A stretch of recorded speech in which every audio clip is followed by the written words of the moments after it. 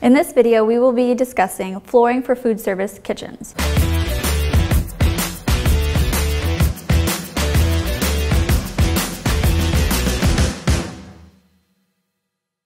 We're making this video because we know your reputation is on the line when we're talking about the cleanliness of your kitchen. We also know that you have health and safety standards that you have to comply with. Yeah, the kitchens are hard-hitting environments. They take a lot of abuse. They're used every day. They're always wet. So it's really important to have the right floor in there just for the safety of your staff. Absolutely. We get a lot of calls. We get calls daily with people that are looking to change up, do something completely different because what they've always used is not working. That would be, again, going back to tile, going back to paints, which is really a big no in the industry, and also rubber flooring. So does it go into weight? Because in an industrial kitchen, you have fridges, freezers, stoves that are hundreds of pounds, maybe even thousands, I guess, I don't know. In my kitchen at home, I don't. So when you think of flooring, you gotta think of big things that can really... For sure. They have also with, I believe it's pizza kitchens where they have those big mixers are very, very, very heavy. We've had them, as long as the floor is sound underneath it, our floor has no problem handling it at all. And I think that is probably a big question, especially if you're talking about a second floor with a wood substrate. Would it work? There's gonna be some movement there. Fortunately, our floor is able to withstand some movement. Has some flexibility. It's still hard, but it has some flexibility, so it can go over a wood subfloor with something heavy on it. Primarily the substrate itself would have to be durable enough, though. Once you got that figured out, the epoxy will hold up. Well, it's unlike other epoxy floors, the resin goes all the way through. So you actually have a 100% solid hard piece of 3/16 inch or so, a floor that can handle that weight. So you could, like a 2,000-pound oven, you can roll it back and forth on there. Absolutely. And your floors will be good. Absolutely. This will soak into the substrate and become one with it. You won't have a seam there. But the other thing about it is if you were to try and chip this stuff up, it would be pretty much virtually impossible. Even if you were able to chip it up, you'd probably be taking up some of the substrate with it. So it's a lot different than a floor that's rattling around on the substrate. And it's adhered, yes, but not very well. And that probably goes into like cleaning it. So for Everlast floors, is it easy to clean? Oh, absolutely, absolutely. If it's impervious, all the surface contaminants are sitting on the surface and they haven't absorbed at all. Yeah, so we actually have a cleaner where the grease and stuff that's on the floor and the fats and the sugars and things like that, we put this cleaner on there and together with our floor, they just bead up and sit on the surface and you just push them down with a squeegee. Nice. So you don't even have to scrub the floor. You just do that every night. And wipe it away. Yeah, and it's actually even good for the drains. I see that Everlast has three main things that we all talk about. It's healthy, durable, and attractive. So let's talk about the first one. How is it healthy? A lot of it is because it's sanitary and antimicrobial. So we actually have an antimicrobial component in the floor so that the germs and bacteria and stuff can't grow. And it's seamless. And so because it's seamless, there's no way for stuff to all get in the cracks. And so and also it's easy to clean. So all these three things kind of make it a healthy floor. Absolutely, absolutely. And we get calls, abundant amount of calls where people are looking to get something that's very unorthodox as flooring is related. And so we've seen a huge movement this way, even into the seamless market, and ours being really even unorthodox in the seamless market. Because it does all the things and it does it well. You've got a couple good animations. Let's talk about the first one where that smell is coming up. I think I'll let you go in that. Actually, I remember looking just recently, I think it was last year, we went into a kitchen that had been done about 8 years ago with our floor. And one of the things I noticed is that there is no smell. And I've been into a lot of kitchens. We've done a lot tile, we've seen tile floors, and they all have that same kind of perpetual smell. It smells unsanitary. I know it's unsanitary. And then also in bathrooms, we've had people call back years later and say, we still don't have a smell. And with the other stuff, we had tile on our floors, or maybe it was a VCT floor, no smells. You know, like a lot of times you walk, I call it the steakhouse smell. You walk into a steakhouse and they always have that unique smell. And that's just the fats and things are kind of growing in the floor. Sometimes they put the carpet in the front and it just makes the whole restaurant there's the smell. At most steakhouses, absolutely. We don't have our floor, you can identify them just by the smell. I thought that was kind of somewhat normal back in the day because we did remodels on restaurants in the kitchens. They did the traditional tile, and there's always that smell, and there's some other stuff too that's very unsanitary. Back when you were a tile setter. Yeah. And we saw little worms crawling through the thin set and everything, because there's space between the tile, and it's always wet back there. It was very disgusting. This is back before I knew such a great product existed. I'm glad that's not the norm anymore. I don't want to see worms in any flooring. So thank you. let's go into the next animation where it's slip resistant. I know that's important for the cocktail server, waitresses, just anybody who's going to be working in these industrial kitchens. We get a lot of people that will call us, and sometimes I almost wonder, not all the time, but there's a fair amount of times where people will call us up, and that seems like it's a big proponent, big issue for them. And I'm like, that is part of our floor, but we have all these other reasons to pick the floor. Yeah, and non-slip is also one of them, but it ends up being a big deal for them because they have slip and falls. And we've heard of people that have had lawsuits, and people that literally have had, I guess you'd call it career-ending injuries. They've slipped on the floor, broken bones and stuff like that. And with this right here, even if you do eventually wear off the anti-slip, it's very easy to replace it. It's very inexpensive to replace it. Yeah, and it can be adjusted to the environment. Some kitchens have a lot more oil and grease on the floor than others.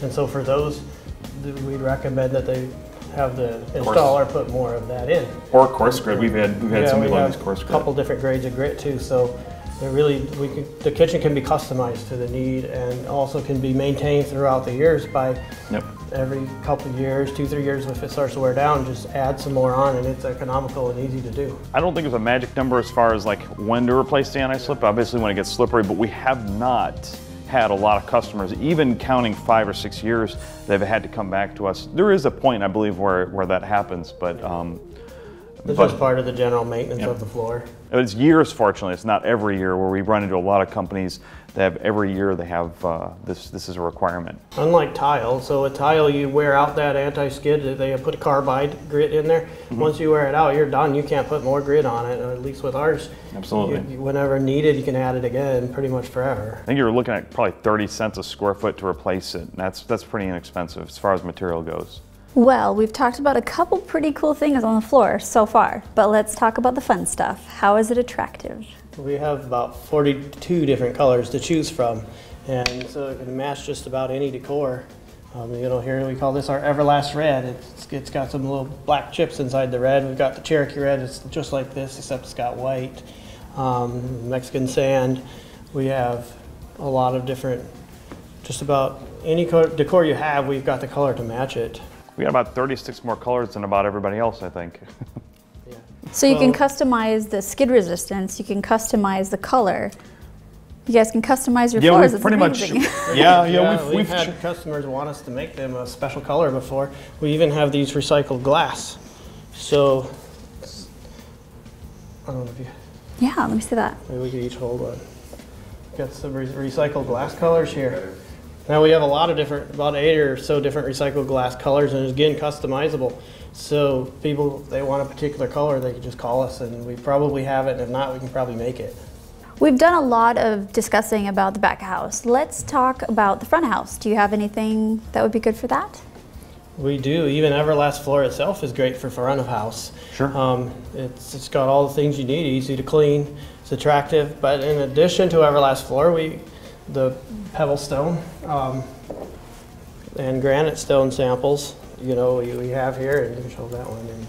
And we have a pebble stone, which is good for front of house as well as outdoor on porches, which we can talk about outdoor in a minute.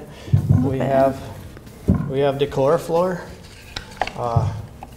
Big old lineup of colors to choose from this. Also good for front of house. There's a metallic, reflective. This recycled glass floor that we were talking about, and we can also do it in mother of pearl finish. It's really unlimited. Most places they have a certain decor they want to meet. The designers like to do fancy fun things, and so if you have an idea, just let us know. Probably we have it. If not, we probably already have the stuff to make it, and so it was really just limited to your idea. Mm-hmm. Yeah, there's a beautiful sparkle and finish into a lot of these. That's nice. I think as a woman I would say it's attractive, and probably as a man. Absolutely. We've looked at some of the cosmetic beauty of epoxy or Everlast epoxy floors. This has like a metallic to it. Is this the one that everybody's talking about? Yes, it is. There's a lot of companies that actually have a metallic epoxy. The way ours are different, we call it our decor floor line, is it's It's not a paint. So like if you can see like that How one there, thin? You see how thin that is? It's industry standard right there. Yeah, you go online and go buy a metallic epoxy floor, this is what you get. Eventually, there's just not enough there. It's eventually going to chip through. Ours is like 100 times thicker, literally 100 times thicker, because it's not a paint. It's filled with stone, it's troweled on. It just looks like a paint at the top, but it's troweled on. There's these paints too that are no good. It's little... Just an example of crap. True story. See, decor floor won't crack or peel apart like epoxy floor paints. Our flooring is designed to be strong and can withstand even the heaviest foot traffic without showing wear. Yeah, or heavy ovens. Absolutely. I think it's important. For the front of house. I think the traffic pattern thing is important because almost everybody else with these thin mill systems, they're wearing down to the concrete, or in some rare cases when it's on plywood within a relatively short amount of time. So this would pretty much forego all of that. This system, the Everlast system. Plus it's made with a composite material, so unlike tile or vinyl or something, it doesn't need all that periodic re-waxing. That's exactly right, and that's actually important too. And it can be waxed. This particular floor can be waxed as an option, but it doesn't require it. So this is another one where you just put your solution on it and wipe it away, and it'll just kind of glob up, beat up. That stuff works, because this is also epoxy, so that works with it as well. So what about outdoor options? Outdoor floors, they have to be resistant to sunlight, they have to be waterproof, so that's why we actually have an Everlast Outdoor Tough. And it actually is UV resistant, waterproof, resistant to weather, freeze, thaw. So in other words, you can get snowed on and it's still good. It has the ability to flex a little bit, whereas the traditional method, and it's pretty much across the board, everybody has it, either this non-yellowing epoxy floor, which is not truly a non-yellowing. It'll eventually yellow like everything else. Ours is a little bit flexible, it's not rigid. It's also non-yellowing, so 5 years when your neighbor is completely yellowed and whited out, the Everlast looks exactly the same, the pebble stone system. Yeah, because the difference is what they call epoxy non-yellowing, really there's no such thing as non-yellowing epoxy. They just make it last longer till it can yellow. Whereas ours, Outdoor Tough, is not epoxy at all. There's no epoxy in the whole system. It's important. It's polyavastic instead. And so if you do anything outside, whether you use Everlast or not, you want to make sure you have a polyavastic resin in it, because that's the only resin that'll actually last outdoors. I ran into a guy that was up north, I think it was in Ohio. He was an installer of the pebble stone, and he was doing the traditional method with the non-yellowing epoxy. Every 2 years he would have to come back and recoat it, or he'd have to pressure wash it and recoat it to kind of revitalize it, bring it back to its natural state. And so every spring as guys would go out, and that was part of the job. I'd like to be able to offer a product that we won't ever have to do that to.